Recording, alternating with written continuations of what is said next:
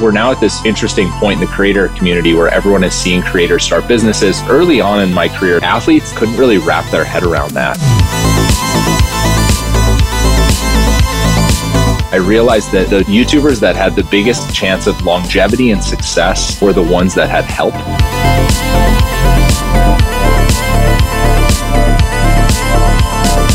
It feels like YouTube's in a weird place where everyone's just kind of copying each other. It feels like YouTube needs a little bit of a reset in terms of what creators are successful and who's at the top.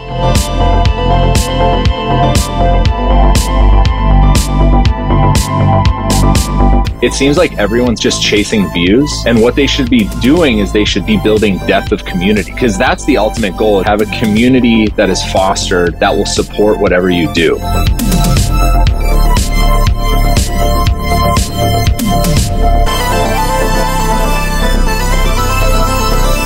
I do know that I created Night because it's something that I want to do with the rest of my life. I think for us to be able to compete with the big agencies in the industry and the big management companies, it's going to take decades.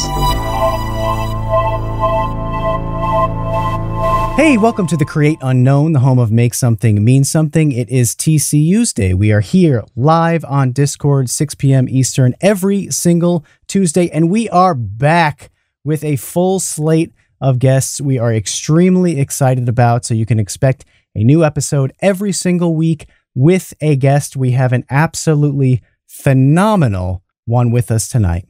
Even if you don't know who tonight's guest is, you know who tonight's guest is. We've spent full episodes talking about the aspects of creativity that are tangential elements to a sustainable creative process, like how brand deals actually work, why it's so important to offload responsibility to other people, what existing in this slice of the online economy really entails. We've had a lot of requests and offers for guests to speak to those realities, but we held out for 4 years to talk to the person who we view as the best. Walking on as a wide receiver to the North Dakota State University football team, the Thundering Herd tells you quite a bit about Reed Duchsher. Like Jerry Rice and Steve Largent, he wore the number 80. Walking on requires a level of initiative and commitment that very few people possess, and it means identifying a specific role that a team needs filled, and then doing everything possible to fill it. It's a really uncommon combination of resolve and threading a needle. Reed went on to work as an NFL sports agent before transitioning into working with Dude Perfect, and that's when he founded Night Media. Just a few years later, Night's roster includes a veritable who's who of YouTube. Hasan Piker, Dream and Carl, TCU alumnus Jschlatt, and of course Mr. Beast. But it's not just jamming mobile game ads into otherwise excellent videos. It's burger chains and chocolate bars and actualizing the full potential of his creators' minds, building and maintaining the conditions in which creators can create. This is how it works. This is how it's always worked. From Cardinal Richelieu and Louis XIII to Henry Kissinger and decades of U.S. foreign policy, there's usually somebody, or a group of somebodies, who does the work you don't see, that lets others do the work you do see. Every single day, Reed's DNA is all over the YouTube trending tab without ever being implicated in any of those crimes. In John Updike's 1960 New Yorker article about Ted Williams and his retirement from baseball, he wrote that gods don't answer letters. But perhaps tonight we can get one to answer a few questions. Kevin and I love football. He likes the Niners, I like the Bills, but we don't get to talk about sports very much in a professional capacity. So, Reed, what is the difference between football players and YouTubers? Yeah, I mean, first off, what an intro. I don't know how long it took you guys to write that, but it's phenomenal. And I know you're a San Francisco fan. So Trey Lance, like former North Dakota State Bison, plays for San Francisco. I actually don't watch football anymore, believe it or not. I know that's crazy to say because I played college football and 23 years of my life just revolved around the sport, but I churned out. I fell in love with YouTube and video games and this nerdcore world that I say that I live in now, and football is kind of in my past, but I did have the opportunity to work with a lot of NFL athletes and a lot of YouTubers, and there's a lot of differences between guys that play in the NFL and individuals that make videos on the internet.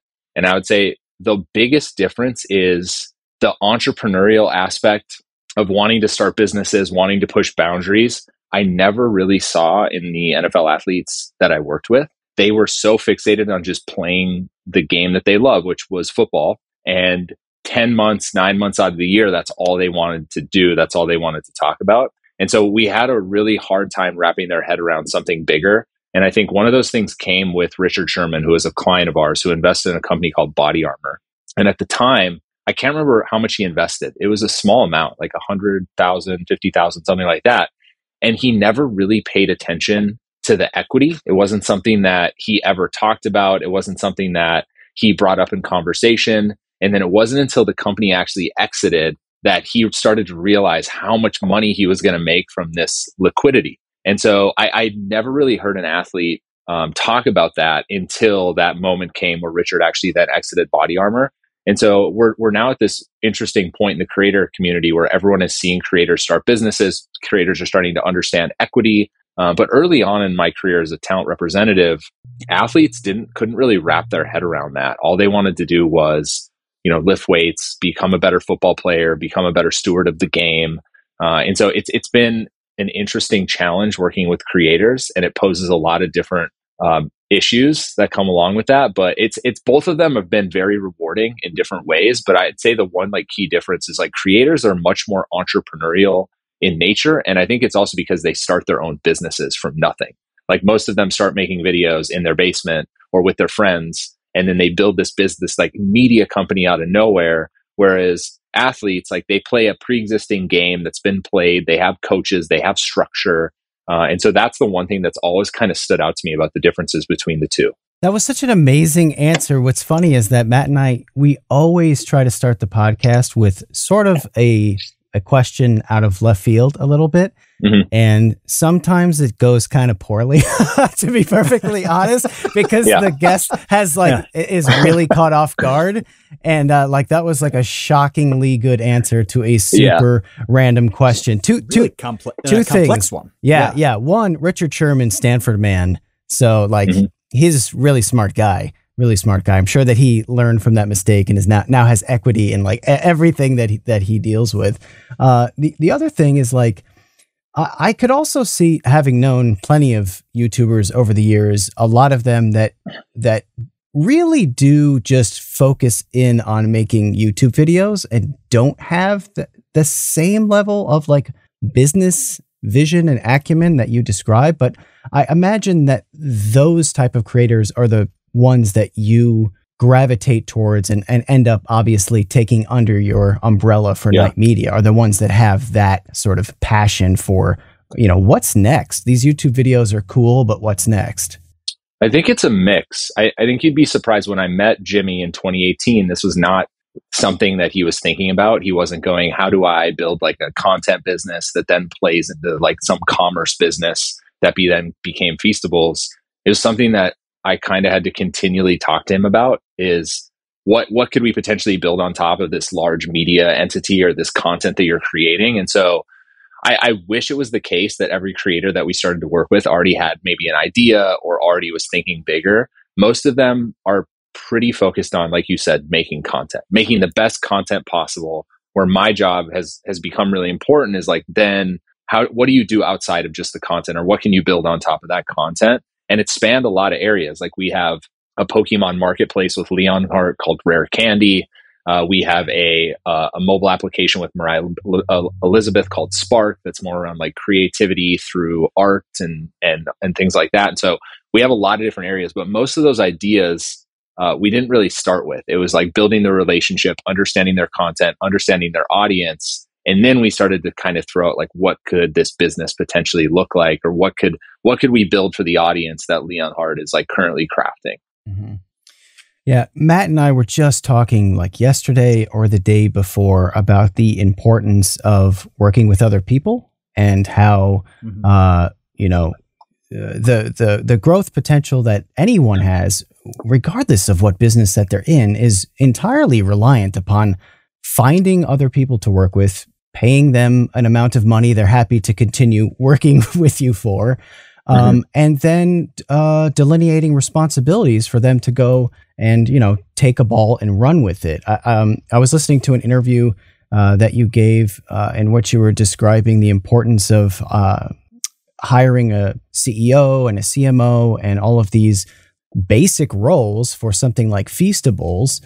But you can scale that down to a person hiring an editor or just a thumbnail artist. So I would love for you to talk a little bit more about that and how you've seen just explosive growth potential by just, hey, let me work with this one person, throw them a few bucks a month, and then all of a sudden, all of these other things are unlocked for me. Yeah, I'm sure you guys have witnessed this. You can't do anything by yourself, or you can only get to a certain point as an individual before you need someone to come in, help, either at a content creation level, is like help with editing, help with thumbnails, help with creative, help with production. Like there's so many different roles now in a creator's company.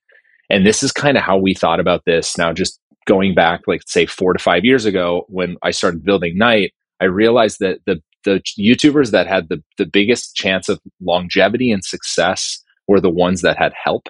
And I saw a lot of YouTubers like early on, like Gen 1, this is like 2008, 9, 10, 11, where it was like individual in front of a camera. Most of them get burnt out. They struggle with creativity of coming up with new videos, of reinventing their content. And what I realized was we needed to surround these creators that we represent with good people. And so it's the reason why we have individuals inside of Night that are just scouring the internet for good editors and good production people. And then we'll plug them into these like systems that these creators already have. And if they don't have a system, we've done a good job of helping them build that, or what that can look like, and what a actual like individualized, which we kind of say like media company looks like, and like what are those pillars that you need to hire. So we knew this was important. And it's just like taking Mr. Beast, for example. It would be hard for us to do Feastables and Mr. Beast Burger and all these auxiliary companies if Jimmy didn't have a bunch of help on the content side. Because trust me, like I saw how hard it was early on when I met Jimmy. It was just him and Chris and a part-time editor. And so he wanted to film all these crazy videos, but he didn't have anyone to help. And so it ended up being Chris and myself and Jimmy trying to pull together logistics to do these videos. And so I knew that taking the next step of his career, which was eventually building a business, would never happen without having an amazing team behind him.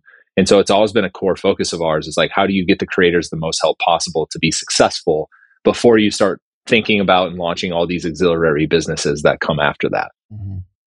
Yeah, that makes perfect sense. I was wondering if you had any specific advice that you like to give to small creators, because, once you're on the level of Mr. Beast and now you're thinking, okay, how do I get chocolate bars in Walmart? Well, that's like a really different question than, how do I get out like 2 videos a week instead of 1? So do you have advice for like the up and comers who are the type of people really who listen to and support a podcast like this? Yeah, the beauty, right? Like for me, and this might be crazy to say this, but from my perspective, it's never been a better time to be a content creator. The amount of monetization opportunities or alt monetization opportunities and places where you can post content and like get seen or organically grow has never been better ever, right? So and also with everyone really leaning into short form content, whether that's TikTok or YouTube Shorts or Instagram with Reels, it's never been a better time to figure out what type of content you want to make and just post it on the internet. I've seen so many different niches of content pop up on TikTok that have then been parlayed into like a commerce business or a YouTube channel or whatever that is. And so for my advice, and I get this question all the time, is like, where do I start? I would start with, where's your passion and what content do you actually want to create, or what content do you think you'll still want to be creating in 2 to 3 years? Because a lot of people chase money, which is never the way to do this. I think like 3 years ago, a lot of people just chase Fortnite. Oh, Fortnite's popping off. It's the most popular video game in the world. How do I make Fortnite videos on YouTube? And what a lot of them realized a couple of years later was, yeah, I'm doing well, but I hate the videos I'm making. It's like, isn't what I want to do. And so step 1 is like, figure out where your passion lies and what you want to create. And then step 2 is like, really lean into where the platforms are leaning into, which is short form content. And I would say, focus your time on TikTok and YouTube Shorts. Do that because you're going to organically build an audience if the content is good, and then parlay that into like figuring out how you make long form video and then monetizing it. But I say this a lot, like it's never been better to be a creator, because now there's so many different ways to make money doing it. Like yesterday, I found a TikTok channel who only cleans homes. He has like this power washer and he just power washes homes all day, and it's popping off. It does really well on TikTok.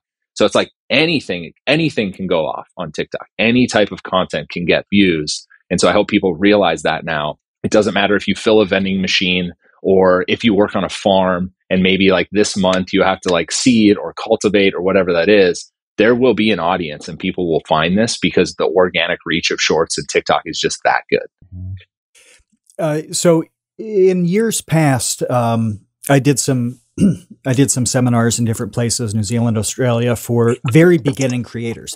And there's a segment of people who start who, for them, the pendulum has swung so far away from creation, and they're thinking in detail about their brand before they've even made any videos. How do you pull those people back? So it's like the opposite scenario of what we're talking about, where, how do you take a pure creator and then get them into this business that's sustainable and then expand it? Is there hope for those people to rein them in? Because when I talk to them, they're like, what do you think my next step should be?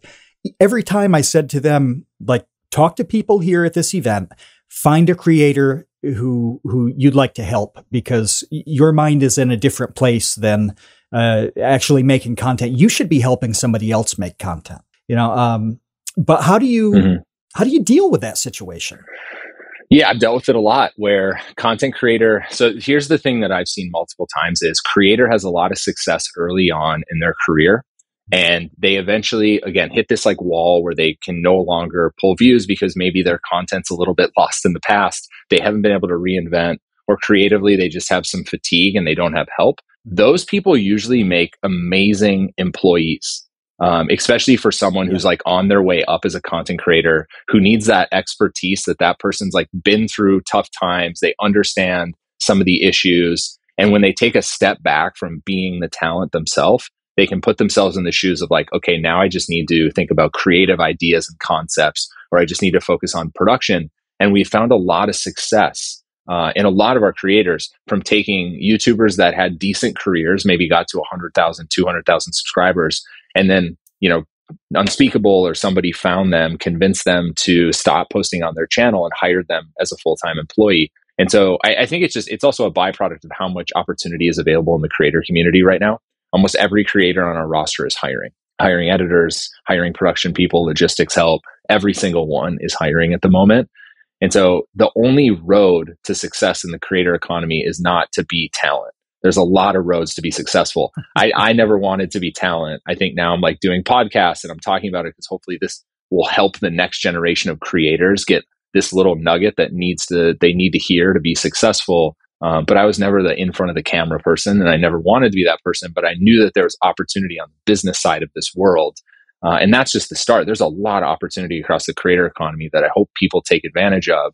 And we're working on a company right now internally that we've been wanting to do for a while that's going to address one of these problems of hopefully aggregating all the creator opportunities and jobs into one singular platform where YouTubers can go on and artists can go on and share their thumbnails and their edits, and like everything is there.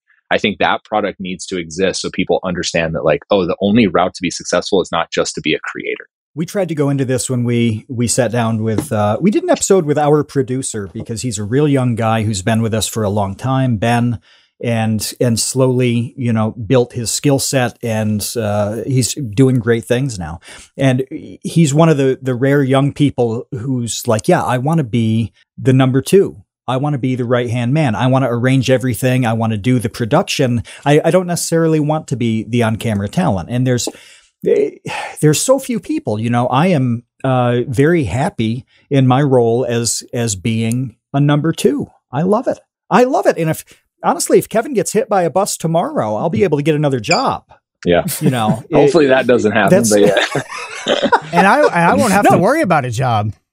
And you won't have to worry about a job. No. So win-win. But that's, that's a nice reality on this, is that, like you said, everybody's hiring editors and producers, and there are always creatives who need help creating. Yeah. It's a never ending flow of opportunity. Think of the other thing too is like, think of how many conversations you two have had where, Kevin, maybe you've been struggling with something and you need a fresh perspective from someone that understands the struggle because they're in the daily battle with you. You don't get to have those conversations with people if you don't have employees that are in that world. And a lot of times, like, And I have this problem too. I can go to my parents, I can go to my sister with issues. They're gonna be like, I don't know what the hell you're talking about. So it's like hard for me to give you advice. But you two like live in the same you struggle. And so I'm sure that it's a constant like communication of like, how do we handle this? What should we do here? And you're getting good feedback loops.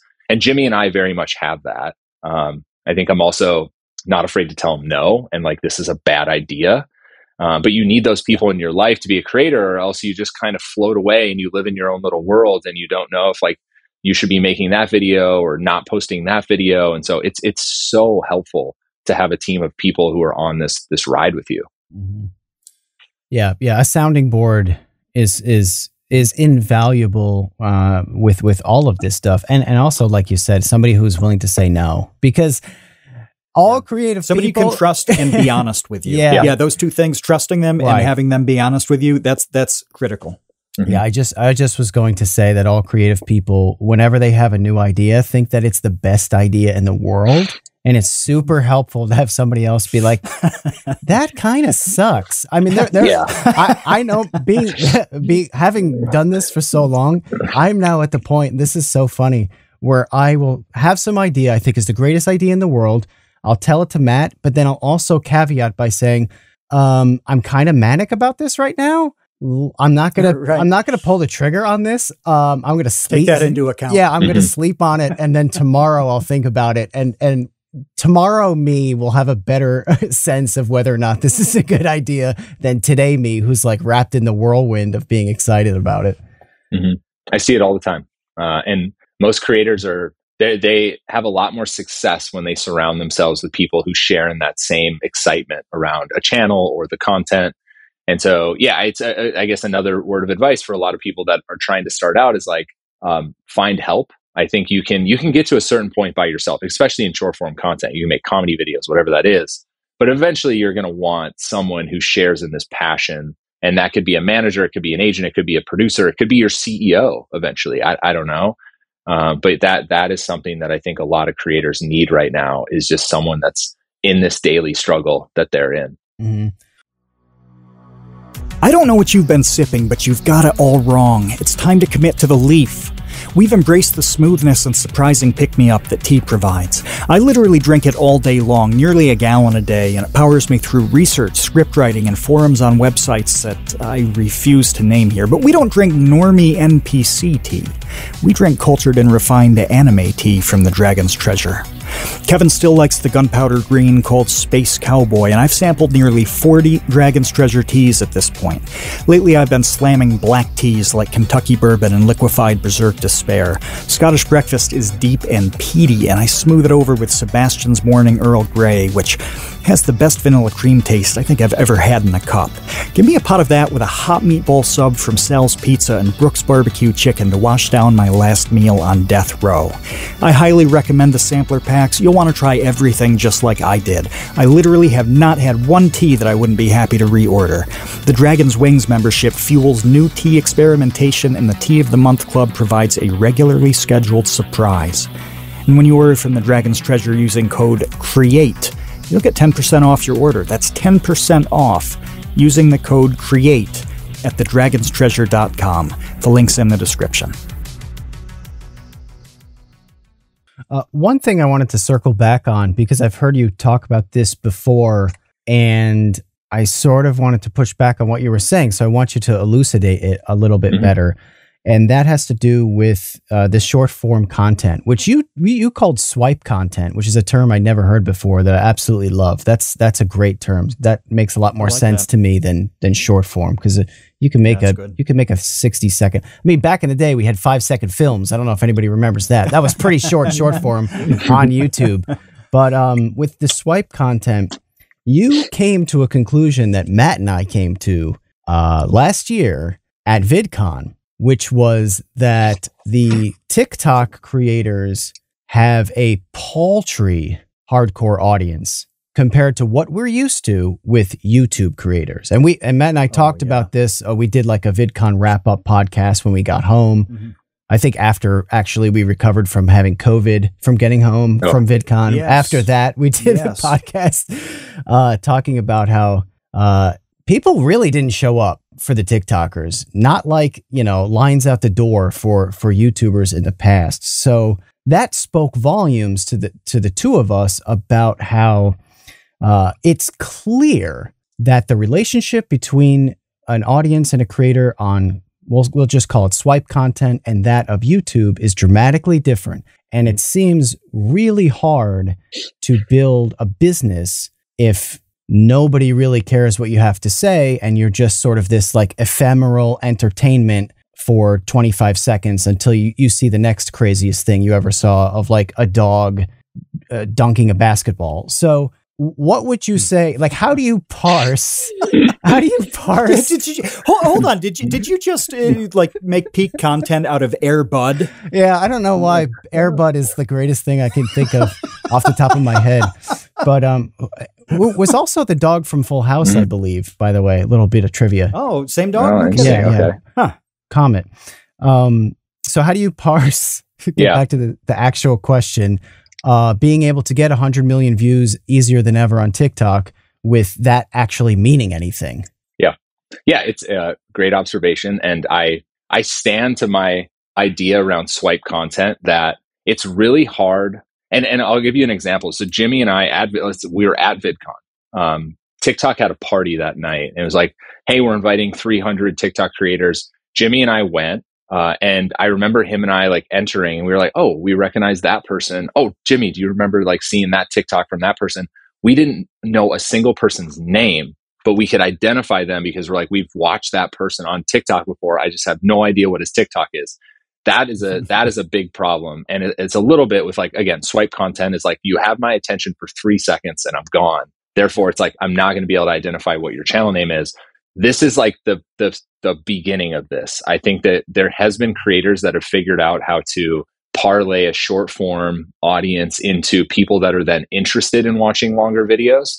So I think is like, as much as I say, focus on short form video, because I think it's an amazing place for organic growth, I will then say, make sure you then figure out how to transition those people that they will actually care about watching a 4-minute video, then a 6-minute video, then a 12-minute video, because I've seen people do it. I think one of the best examples is Mr. Ballin. It's like one of the biggest storytellers on YouTube. John started on TikTok. He made 1-minute storytelling videos on TikTok, was able to then transition a lot of people from TikTok to YouTube into that storytelling genre, and had a lot of success and is still having a lot of success. That will continue to happen. I'm not convinced it's going to happen for people that dance. And that was kind of Gen 1 of TikTok, was like viral dancing. People like wanted to watch it, but then they were on to the next thing. I'm seeing a lot of business storytelling. I'm seeing a lot of like comedy. I'm seeing people that are making interesting short form content. And some people are either driving to Twitch, they're driving to YouTube. They understand that like, I need to take advantage of the organic growth on TikTok, but ultimately it's all about how do you grow on YouTube and make long form videos. And YouTube Shorts could end up just being the like quicker way to do it. Because 6 months ago when YouTube Shorts went live, how it worked was if you guys would watch a YouTube short and you would subscribe to that channel through that YouTube short, you wouldn't get fed that long form video from that creator. You would just continue to see their shorts. That's which drives me insane. Yeah, it drives me insane that was ever a thing is incredibly ridiculous. It's insane. They think that was a good idea. They basically de-incentivize people to make shorts early on, because you didn't want to make shorts because it would basically give you subscribers that would never see your long form videos, which is not what you want. Thankfully, that has changed. And so we're starting to see some individuals gain traction. I think Jong is like a good channel to look at, is like gained a lot of traction through shorts. Now is averaging over 1.5 million views a video on long form. So creators will start to figure it out. But without YouTube Shorts and TikTok, I don't think Jong is in the position he's in, because he wouldn't have seen that crazy organic growth that he got from shorts on the platform. Mm-hmm. So, and I was at VidCon. I saw Charlie D'Amelio room was pretty empty, as I'm sure you guys saw. And then there are crickets and tumbleweeds in there. Yeah, and then Tommy Innit and George and some of the like Dream S&P guys go on 30 minutes later, and there's a line that can't get into the auditorium because like the room's already full, right? So it's like I figured this would happen. It wasn't talked about enough.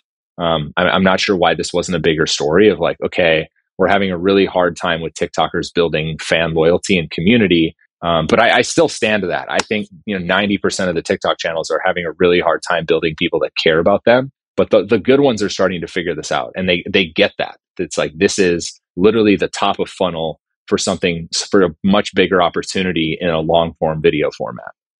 Yeah, real quick. I was on a panel on the main stage for science creators, and the room was full, and we were so excited. We're like, oh my gosh, like, look at all these people that came out to see us. This is so exciting, because a lot of the other panels that I was on this past VidCon were pretty sparsely attended.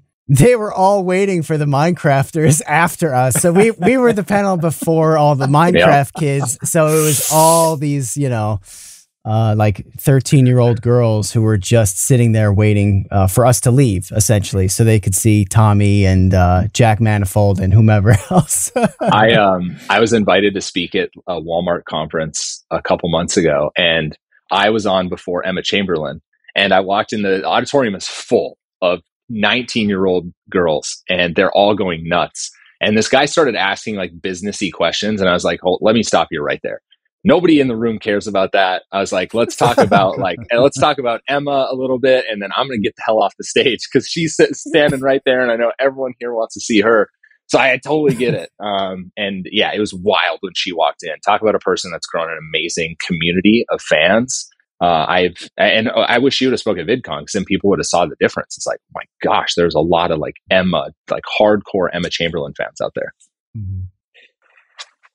Yeah. Well, I wanted to ask you about managing all of these different types of people, because Kevin and I were talking the other day about, I can't even remember which big scandal was overtaking Twitter, whatever it is. But, somebody behaved badly or something like that. And really, for the first time ever, like in human history, do we now expect artists and creators to be good people as well?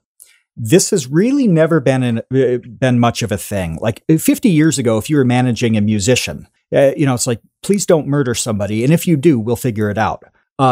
Now, it's a lot more delicate. And there is this expectation that it's not just what you're creating. And we're seeing this with the Hogwarts Legacy issue with J.K. Rowling, where people are really factoring in how they feel about her to the Hogwarts Legacy. What is that like to be in the management capacity when you have to be cognizant of two things, the business and the creation side, but also the human side of it, where the bar is quite a lot higher than it used to be? Yeah, you kind of question every single decision being made. And I think Jimmy and I are very paranoid about this. Is like, even with Feastables, is like, we questioned everything from, are people going to make fun of the packaging? Okay, if this QR code doesn't work, like, are people on Twitter going to freak out and be like, we potentially are scamming people? And so, yeah, we're really hypercritical of all these things. And it's probably the one thing that stresses me out the most is like, you rethink things so many times, because you're like, how's the internet going to respond to this? From like down to the chocolate, and like, what are the ingredients? And like, okay, well, we have to put this ingredient in there, but like, hopefully 6 months from now we don't, but we know the internet's going to freak out about it. Like, all these different things that you have to take into account. And we saw this with Mr. Beastburger firsthand. Is like, we had anticipated it was going to be pretty crazy the first 48 hours. I don't think we had thought it was going to be as crazy as it was. I mean, we had hundreds of cars at like LA locations just waiting outside to get hamburgers, and then restaurants were running out of buns, and there was no community support. And so it's like, mostly Jimmy and I on Twitter messaging people saying, hey, we just checked on your order, it's going to be an hour late, we ran out of buns, someone's running to Whole Foods. Like, it was just a mess. And we had done a lot of thinking before the launch of like, what could go wrong. Running out of buns was not on our list of things that could have went wrong. And so, yeah, it's really tough. Everything is so scrutinized right now, because everything is in the public eye.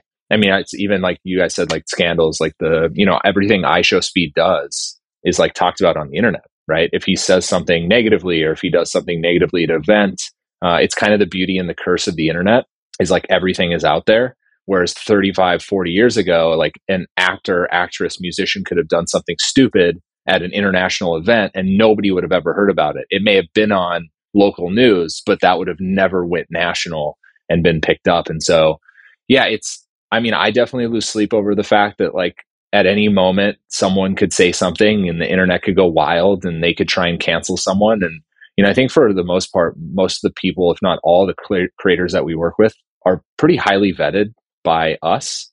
We have a pretty high bar for like who is represented by this company. And so we've had, certain issues in the past and things that have come out. And I think we've done a good job of handling it. But yeah, I don't envy a lot of creators that are in the public eye.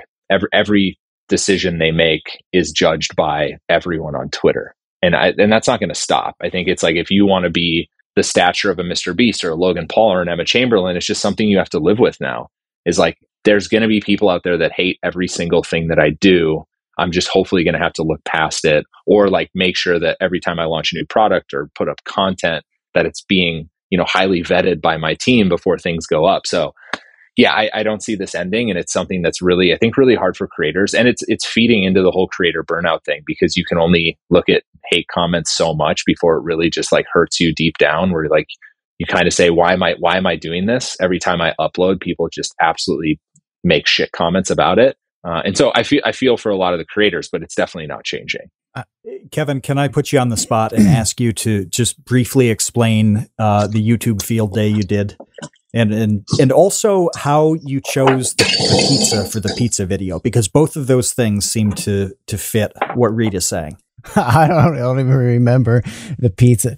People, long time. Well, you remember, yeah, choosing the toppings on the pizza, because you know, if you use pepperoni, you're going to get some comments from vegan types who are upset about this, and using food at all because you're essentially wasting food to make this content. Like, we went through every possible negative reaction to the pizza video. Oh, for the pizza theorem video? Pizza theorem. Yes. Yeah. Sorry. Okay. Yep. Okay. I thought you were referring to the short film that I did for that field day channel. That first. Right. That's the negativity. Yeah. No. I mean, none of this is that interesting. The funniest part about the pizza theorem video was that I put a book on, like a hardcover book, on top of a pizza, yes. Which was which was Matt's like falling out of his chair over this. I got so many furious comments from people because I put this hardcover book on top of this pizza, having, thereby desecrated it or ruined Greasy it. Pizza. Yeah, which none of that happened. The pizza was fine. Oh. It took me so long to make. The book was fine. That's what I meant. I meant to say the book was fine. The pizza and the book were both fine, just so everybody understands. Just to set the record clear for all those comments. It was fine. Yeah. But the hysterical part about it, well, there were many levels of like absurdity to the anger and outrage over this. One is that it's such an obscure book that no one even knows it existed anyway. So it's not some like beloved. It's like, if this book vanished, 0 people are crying about it. So yeah, you weren't desecrating the Quran. I mean, no, that's yes, yeah, it wasn't a religious text. It was a math book from like 60 years ago.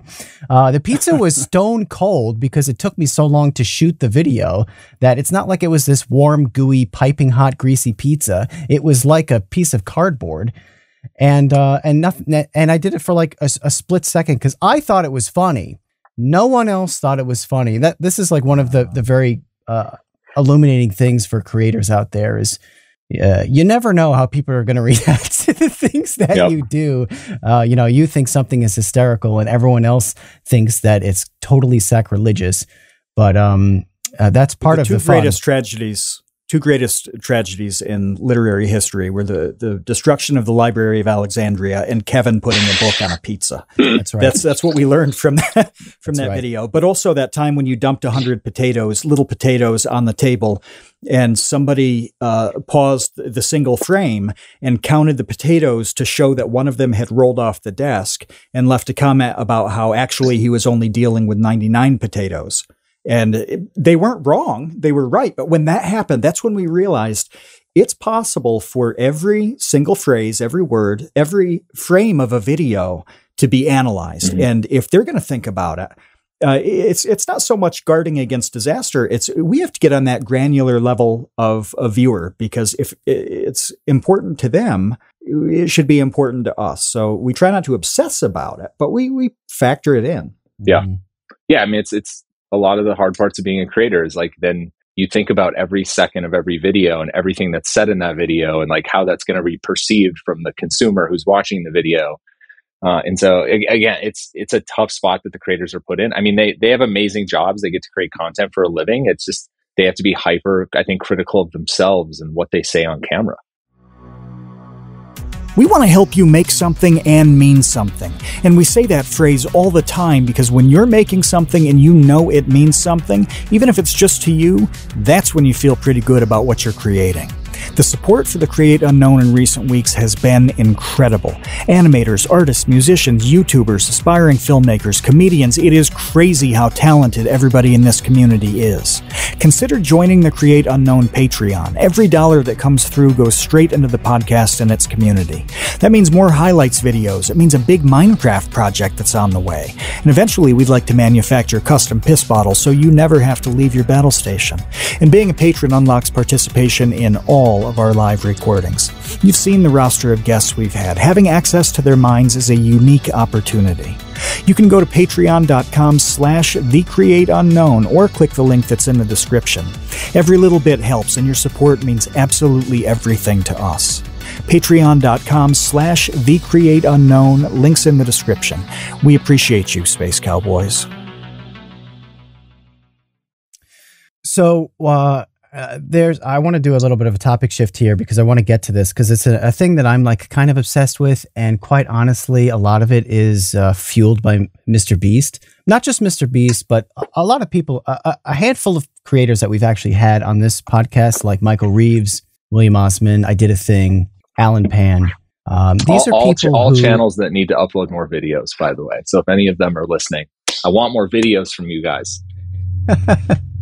Well, maybe the resources at Night Media can help them out with that. You got to suck them into your universe.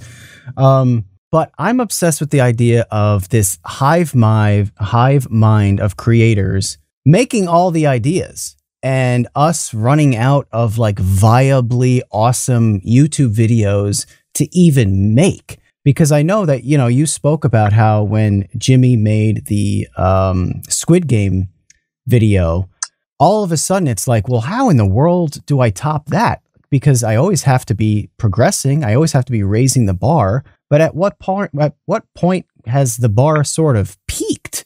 And not only that, Matt and I did a podcast and a half really about my obsession with this, because I genuinely think that there's a finite number of like viably awesome. Oh, this was the other thing I wanted to mention that supports my hypothesis here. Was when you spoke about how Jimmy scrapped the visiting the 7 wonders of the world video, which is an amazing video idea. Yeah. Visiting all 7 wonders of the world in 24 hours. Yeah.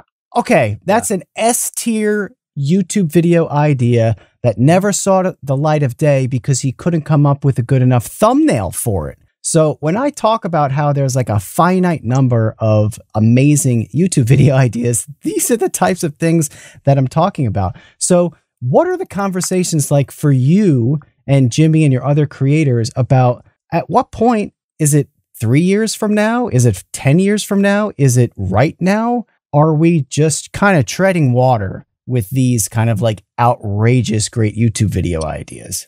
Yeah. YouTube, it also feels like YouTube's in a weird place where everyone's just kind of copying each other.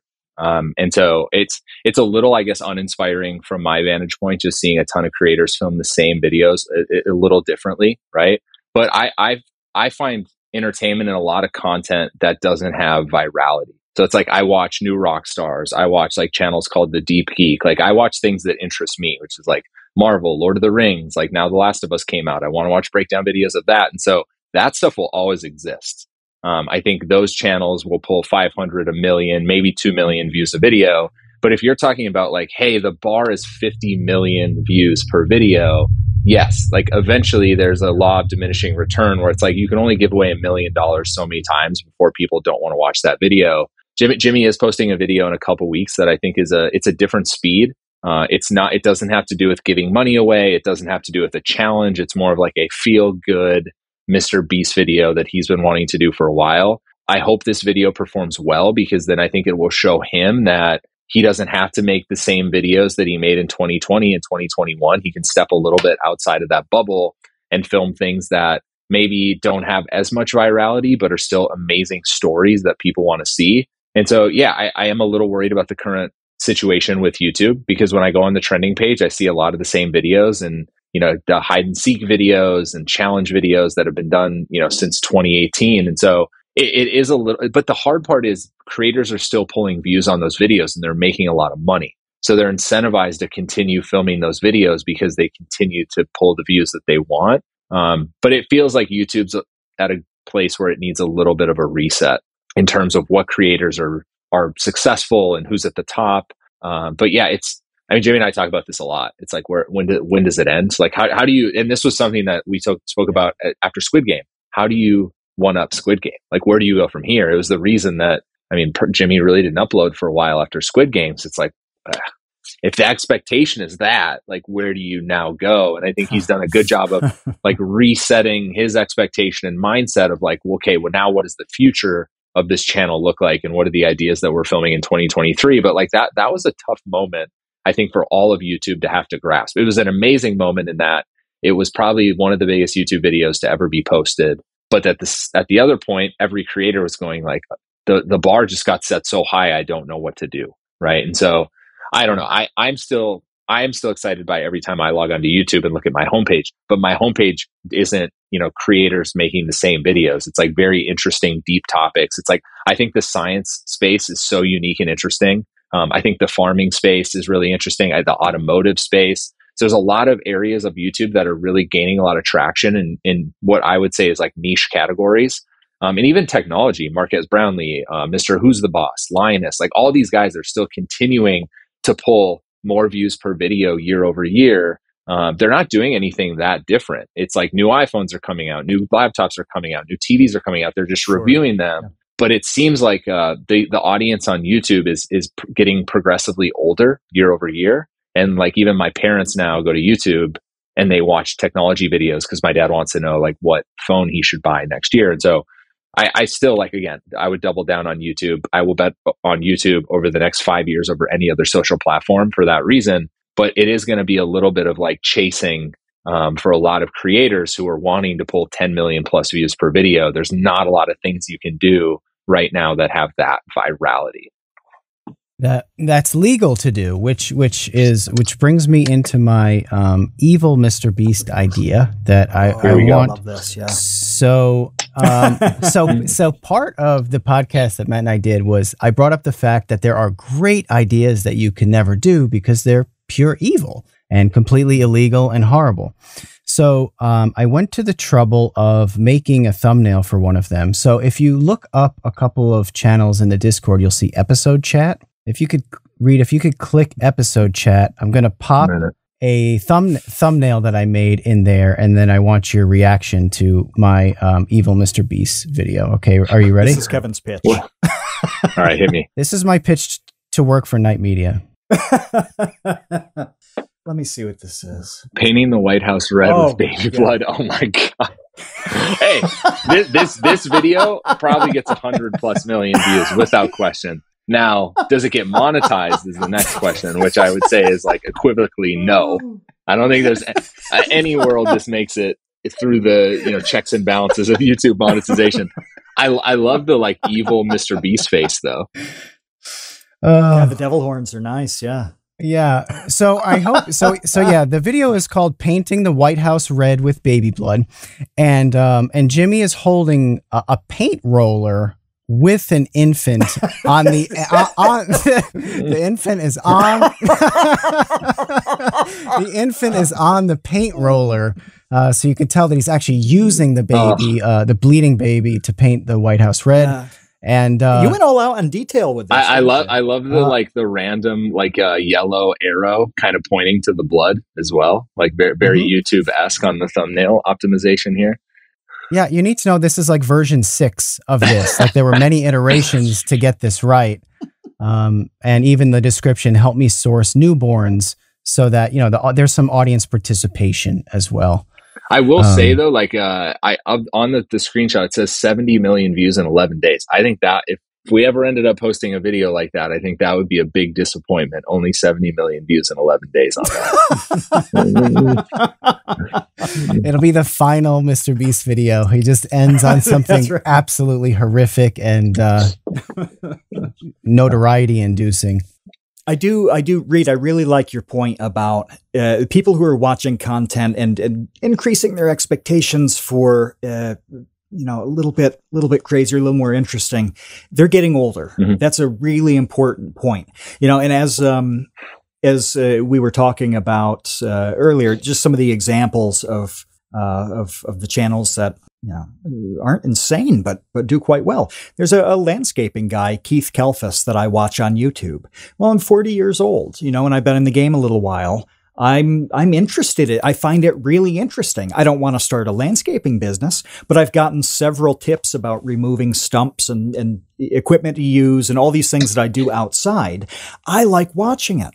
I like watching now even channels from certain companies that it's like, here's what you can do with this product. Like, here's the tutorial on exactly how to use this type of oil finish or paint or something like that.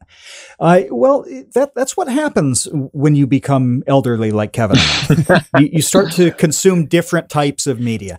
And that's what's going to happen. You go through a shift into your 20s and 30s and all of that. And as people get older, it's not like they want content any less. They don't. Mm-hmm. And many times they want even more. They just want little different stuff. So, yeah, and Jen mentions in the episode chat, the cleaning thing. That's what sparked it. You talking about the guy cleaning the houses. That's really intriguing content.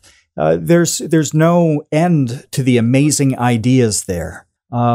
It's fascinating stuff. And I feel... I feel like a lot of people need to relax about their content ideas because they're trying to one-up themselves constantly. And I get that. But when they really understand their audience, you can do some pretty normalish things that are actually fascinating to the people who like you. And I really hope that becomes more common as people do pull back a little bit and bang out some incredible ideas that on paper just don't seem quite as sexy, but they are in the end. Yeah. Mm-hmm. And I think a lot of creators need to focus more. And this is like a little bit of a shot to the bigger creators. It seems like everyone's just chasing views. And what they should be doing is they should be building depth of community. Like, cause that's the ultimate goal, is like have a community that is fostered that will support whatever you do. And I think that's like one thing that Nelk has done with their community. It's one thing that, Danny Duncan has done with his community, is like, they don't pull 20 million views a video, but they have a tremendous amount of depth of people that will buy a ticket when they're on tour. They'll buy, Happy Dad when it's at the convenience store. Like they will go in droves to do whatever they can to support that individual creator. And so even if I was like to focus on content creation, I wouldn't be like, how do I just go get views? I would be like, how do I just build depth? How do I get the first 1,000 fans to care? And then how do I get to 10,000 fans that care? And then ultimately, if you can get 100,000 people that really care and ride with you, that should be the ultimate goal. And you don't have to pull 10 million views a video to get there. And you can launch a lot of interesting products with 100,000, even 10,000, even 1,000 people that care about you. And so I hope that like people understand that, because I think that the vanity metric that everyone is chasing right now is just views and subscribers. When like, if you're in this for decades, that stuff doesn't matter in the long run. If you're really in this for years and years and years, you want to like build something with true enterprise value and sustainability. And that comes from the depth of the community. Are there actionable things that you've seen work that can translate to people to foster a depth of community? Yeah. I think it's just being true to yourself. I think there's a lot to be said about the authenticity of Dude Perfect and what they were doing early on, and just kind of being the five guys that lived with each other in college that made trick shots, that then got an office but continued to make trick shots. And I mean, there's the realness of what Nelk does, and like they're who they are on camera and in real life. And so I think just focusing on your true self and providing value, responding to people in the comments, showing them that you care, doing community events. I think this is one thing that Eric has done really well, is he's done a good job of of doing community events, and he just did a pizza party, and he's trying to engage his audience to come together and give them opportunities to meet him and to, buy his I think it's like a pizza sauce or something like that he's selling. And so I think there is some big creators that are doing this incredibly well, but it kind of all starts with just the person. Is like, can people really fall in love with you? And are you authentically yourself, or are you like playing this random character? And so,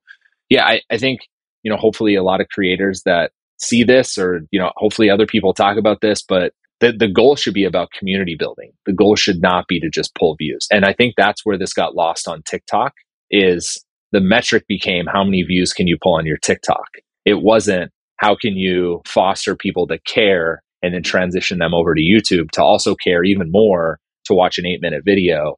And it's like it got lost in translation on TikTok because everyone was chasing views, because like the next trend was like a different dance, and like everyone would have that dance and then they would pull 1 million views on that TikTok.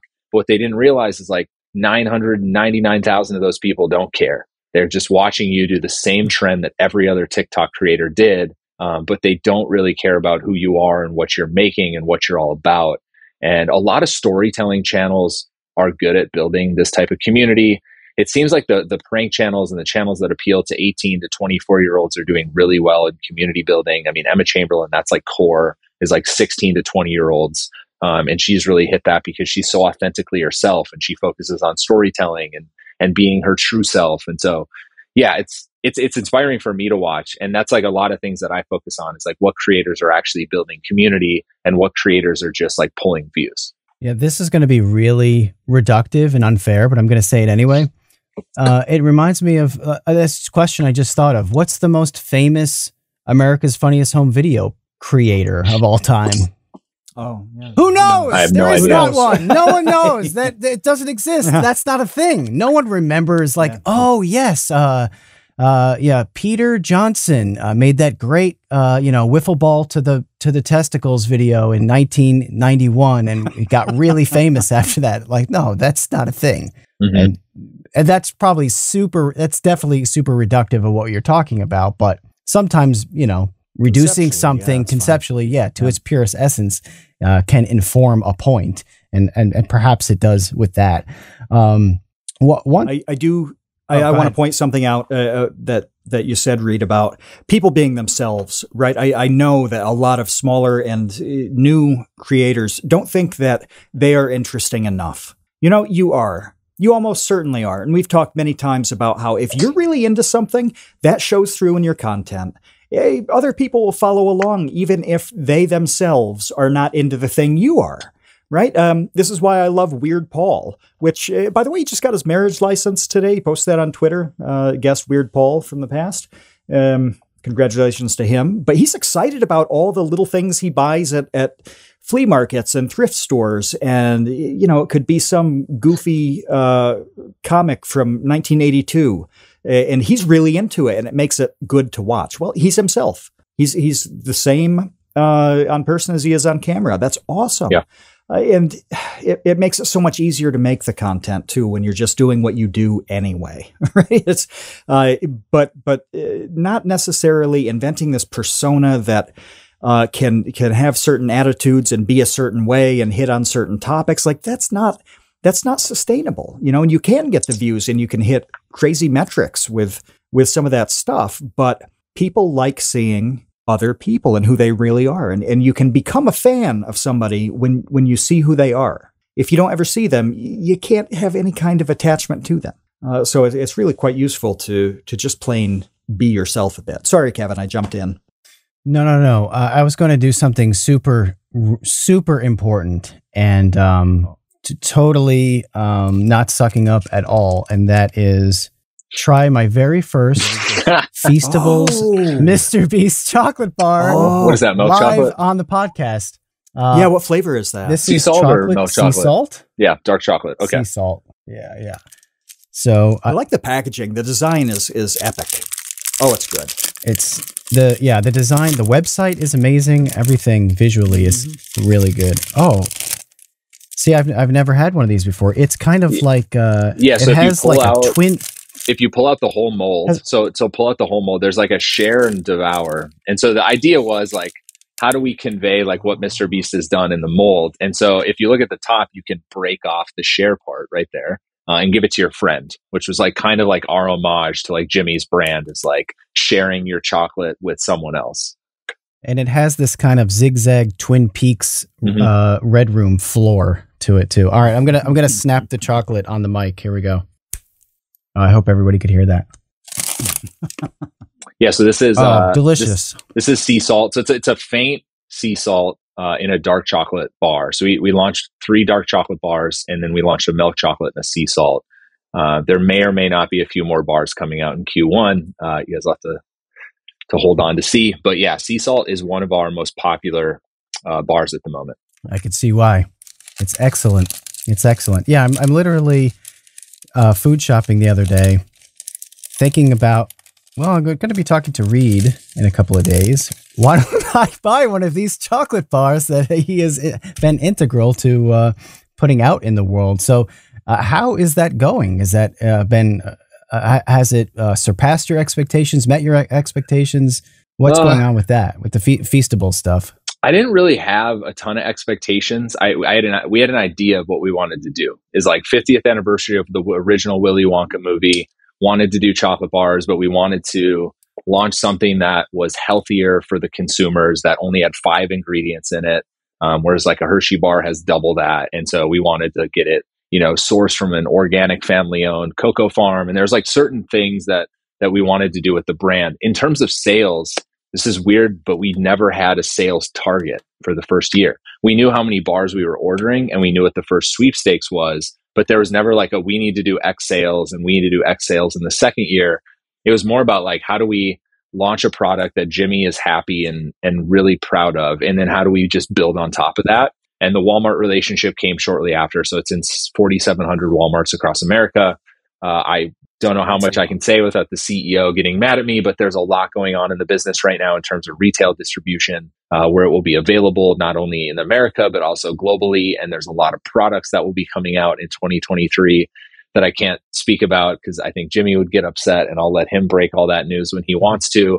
But I think the core thesis of the business is going to continue for why we started it, which was, how do we build a better for you snacks brand that is mass market, that is incredibly creative, that can compete with the incumbents at the top, that we think that over the next 5 to 10 years can continue to build a portfolio of products that are all better than their alternatives. And hopefully Gen Z really gravitates towards that.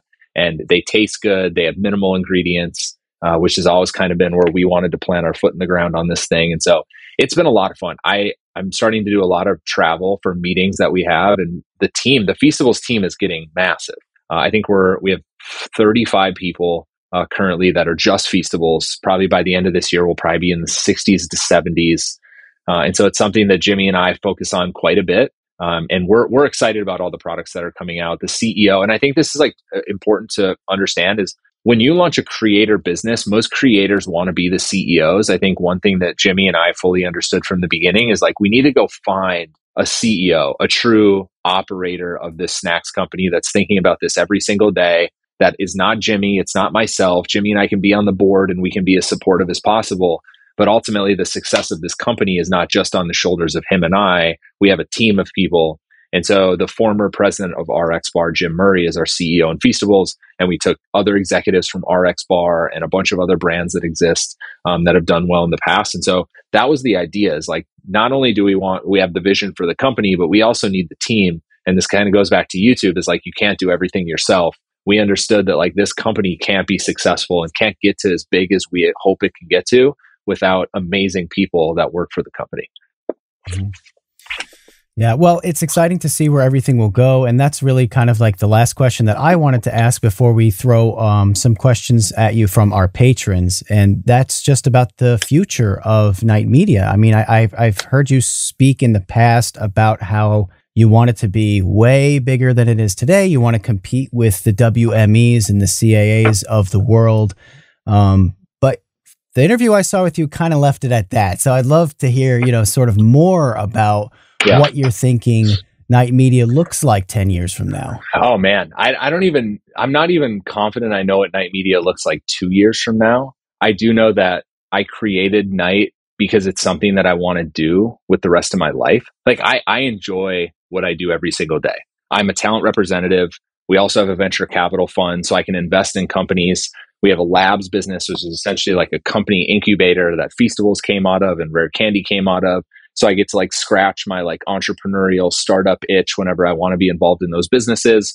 And then we announced Knight Capital, which was our $100 million PE fund, because we also want to start buying businesses. I think if we could go back in time and buy a snacks business and roll Jimmy on the cap table of that instead of taking 2.5 years to build Feastables, it probably would have been a better outcome for us quickly. And so, yeah, it's something that I am truly passionate about running for a long period of time. I think for us to be able to compete with the big agencies in the industry and the big management companies, it's going to take decades.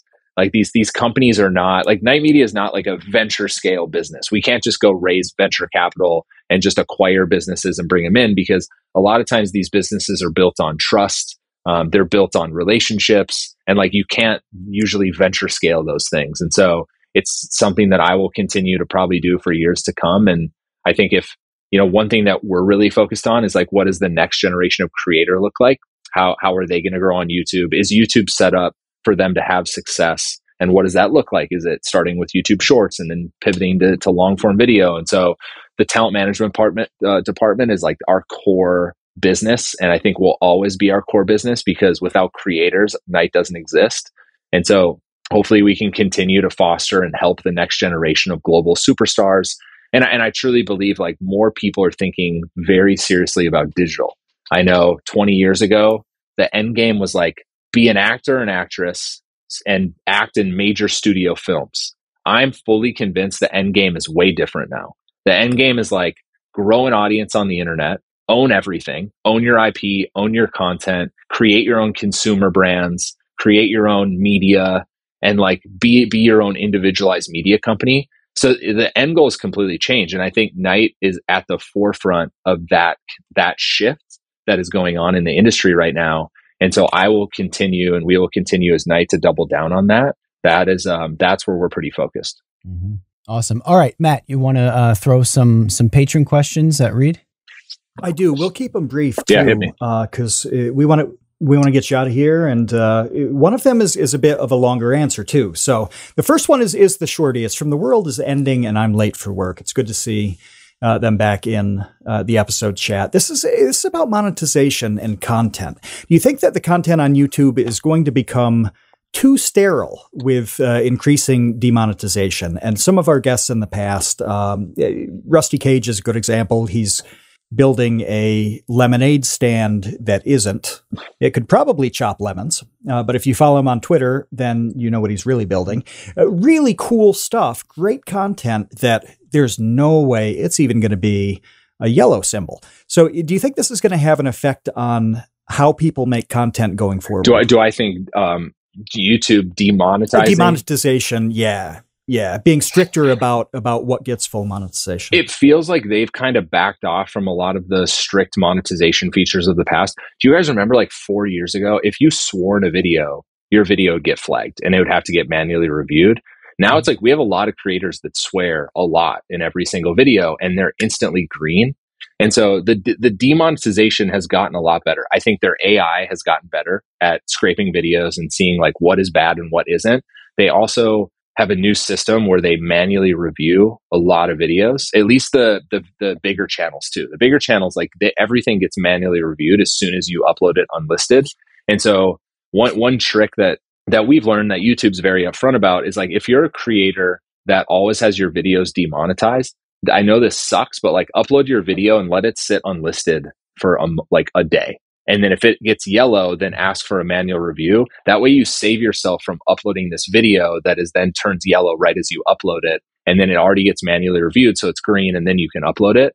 I've seen a lot of creators focus on doing that. So they basically will put a video up every Tuesday on their channel and they won't upload it until like Wednesday night.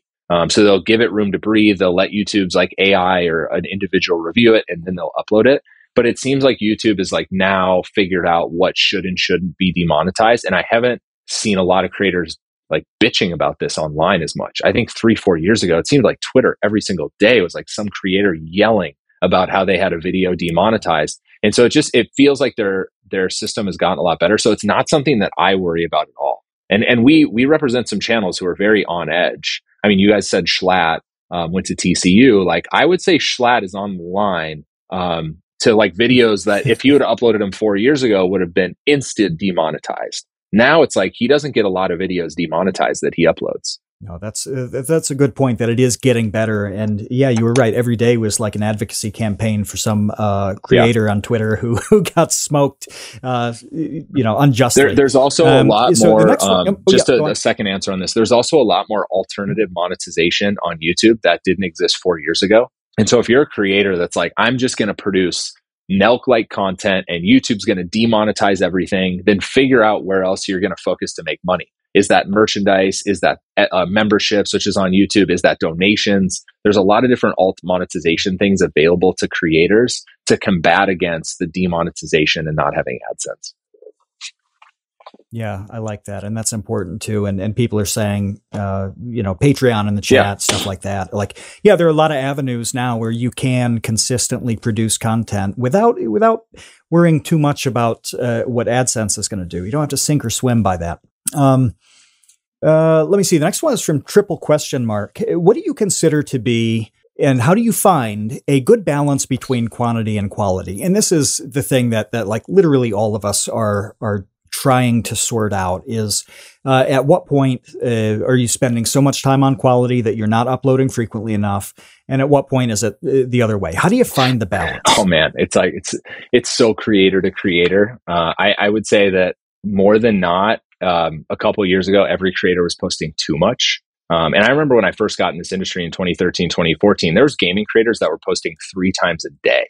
They were making 3 Minecraft videos every single day. And LankyBox still does this. This is their strategy, is like 3 to 4 videos a day. And it does really well for them.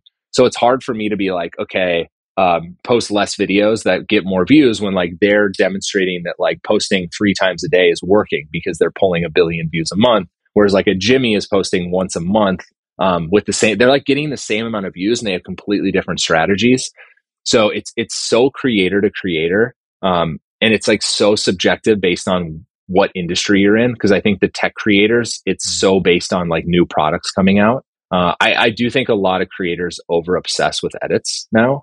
Is like a lot of them don't like get it to 80 to 90% where it's like it can go at the door. A lot of them will like obsess over it and then it goes out a week late. I probably see that the most, is like a little bit of like over obsession on edits. But again, like some creators don't need to post that often. There's now, you used to be rewarded on YouTube for posting daily content, like being fully consistent on the platform. It's not like that anymore. Like videos are all judged individually. It all comes down to, are people watching this video and are people clicking on this video? And if they're doing those two things, it'll get suggested and more people will see that video.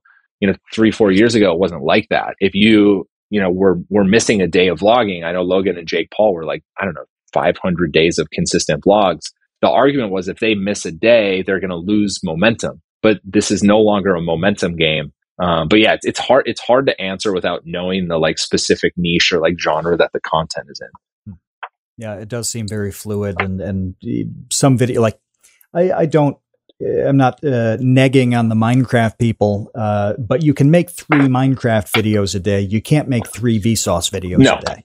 So it's just not practical, like in terms of how these videos happen. I mean, it's the same, like every science channel. Like I know I complain about the like science channels all the time because that's the type of content I like to consume. I would want nothing more than for Mark Rober to upload 24 videos a year. I just know it's not feasible because I know how much goes into each one of his videos. Same with like Michael Reeves. This was like the first time Michael had uploaded in like 4 months, but it's like he was focused on boxing. If his videos take a month of prep to do that, and he's like focused on something else, then videos just aren't going to get uploaded. So yeah, it's very dependent on the channel and like what space it's in. Well, I want to end the patron questions with a big one that I'm going to extend. So Ducky is a YouTube creator, very, very good, and one of the most thoughtful people in the Discord server. And Ducky asks about what you look for in terms of qualities for somebody to work with. And I want to extend this question and ask, not only is like, what's the one thing that you really want to see and need to see to work with somebody, but what's the ultimate red flag? What do you see and think, they're not going to make it, or they can't do it with us.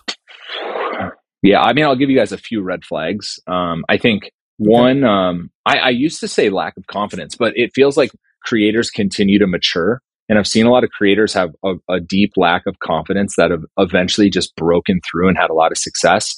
One of the biggest red flags, I think, in my position, just as a talent representative, and we just kind of call it clean kitchen. And what I mean by that is like, there's not a lot of like decision makers and like people clouding what's happening. A good example is like, okay, creator A is, he has a team of 3 people, but he also has like mom and dad are involved and like Uncle Billy's involved. And like, he has this like lawyer who like wants to be the agent manager is involved. And it's like very clouded. That's like a no-go. That's like a no-go zone for us. It's just like life's too short. We need like direct lines of communication to creator, and we need the creator to be able to make the decision, because a lot of times we need like quick decisions to be made. But if it's like now you have 6 different people that have all their opinions and then everyone needs to be heard, we've just had so many bad situations when people haven't had a clean kitchen. I would say is like in my position as a talent representative, that's like the biggest red flag. And also as a creator too, you want a clean kitchen. Like you want people to be able to ask questions to and be like, is this a good idea? Is this a bad idea? You don't want a ton of people that think they have the control. And that's usually what ends up happening. And it's most of the time it's younger creators. And I totally get it. If you're 17 years old, like mom and dad need to be involved, and like there's probably going to be a ton of people. But at some point you sign with a talent representative because you trust them to help guide you through your career. But if you can't fully trust them and you have all these other people, then you probably just shouldn't sign a manager and an agent. Your parents or uncle or whoever that person is should just do it. All right. Well, there is one more question actually that I need to ask you. It's a question that we end every podcast with, and it is this: what makes an interesting person? What makes an interesting person? I think I can just answer this from like what makes interesting people that I gravitate towards. I gravitate towards passion. It doesn't matter what that passion is for. It can be for content creation. It can be for farming. I'm really drawn to people that I can just feel the passion coming out of them. And I think a lot of the most successful creators, you can feel that passion. I'm also really drawn to people that are obsessed with like just continuing to learn and be knowledgeable. There's not like a complacency about them where they feel like they've made it and they can no longer learn anything from anyone. A lot of the people that I spend most of my time with are like very curious. So they're always asking questions. They meet someone that's in some genre that they don't understand, and they'll just be uniquely just curious about what that is and how did you get started. And so those are the people that, I think I gravitate towards. And I think a lot of our creators and a lot of the people I spend a lot of time with kind of embody those two things. Mm-hmm. I love it. I love it. Well, look, I usually like to like plug our guests at this point of the podcast, but what in the world do I plug for you, man? Like, watch YouTube. Watch YouTube, and if you watch for 20 minutes, you'll find a video that he's involved in. I launched a channel, so this is I want to show people like what the behind the scenes kind of looks like in a talent representative. And so the channel is just called like Reed D, and I posted a few videos. One was like my reaction to Colin and Samir's like Mr. Beast Burger video, because that was such a big moment. I posted a behind the scenes of like Jimmy doing a bunch of podcasts with like Nelk and Cody Ko and all that stuff. So I don't see enough of this content of like, what does the business aspect of this look like? And so hopefully like people can find a little bit of that in the channel. And so I probably won't post a lot of videos. It just is what it is. I got a lot of shit going on. But if I post 12 to 15 videos a year, we won. And hopefully those 12 to 15 videos spark the next generation of talent managers and representatives and YouTubers. And that's kind of the goal. And so, yeah, if you guys want to check that out, I only have a few long form videos on there, but yeah, hopefully we'll post more in the coming months. I will say that following you on LinkedIn has been really excellent. I only read the posts from like 3 to 4 people on that platform because it's all, it's a lot of self promotion. That's like one thing LinkedIn's got to clean up a little bit, is like the self promotion should just get shadow banned at a certain point, and like the interesting stuff should rise to the top. And so LinkedIn has a lot of work to do on how they help creators be successful on the platform. And I think like they're going to have to get past this like self promotion versus knowledge, and like, yeah. So I don't know how they're going to do it, but I love LinkedIn. So I appreciate you saying that. So it's a big focus of ours. It's like just consistently throwing out like stuff and helping like educate people on certain industries. Yeah, it's all very real, real and applicable. So it's good stuff. Well, I appreciate you guys. This has been a lot of fun.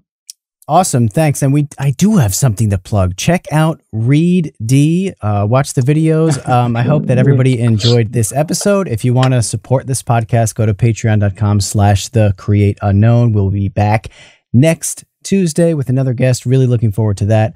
Reed, again, thank you so much for coming on to the show. This was great. All right, everybody. Thanks, patrons, for hanging out. And we'll see you, Space Cowboys. Thanks for listening to The Create Unknown. We make this show with the support of our patrons. 100% of that goes directly to keeping episodes going every week, and the recent support has been amazing. Sidpoke, NRM, Venture Addicts, Weezergood, you all really do make this show happen. Thank you to the Tots and Dumpster crew, old and new, who save tiny little lives every month. Thank you to our grizzled, battle-hardened child infantry. Clemente de los Santos, Dan the Latch, Demetrius Andrews, Erica, Farrakhan, Jen Mefasanti, Kevin Menard, Mikhail Steinke, Monahim, Natsu, Penny Peddler, Risebread, Ryan Kinder, Samuel Manser, Sean S., Sean Malone, and Tom Vidioger. And a tremendous shout out to our elite baby gang commanders: Atrocious Guff, Kat, Dojangles, Graham Robertson, James Gallagher, Jeff Davis, Orange Vanilla Coke, Patrick Pister, TCU's personal pilot, Andy, Ryan Carroll, Baseweight, Vinthos, Yeetus Deletus, Jonas Walter, Nathan Robinson, Jelksies, and of course, Trevstead. You are the elite. Thank you as well to our indentured servants, producer-editor Ben Webster, Minecraft mogul Laterman, Discord kitten wrangler Conrad, and producer emeritus Dan Yoshua. Thanks to Baseweight for use of Created in the Unknown for the opening theme. Thanks to Electro Voice for giving us mics to sound good on top of it. And a special thanks to Main Gear for powering all of our PC endeavors. The Create Unknown is an Unknown Media production in partnership with Studio 71.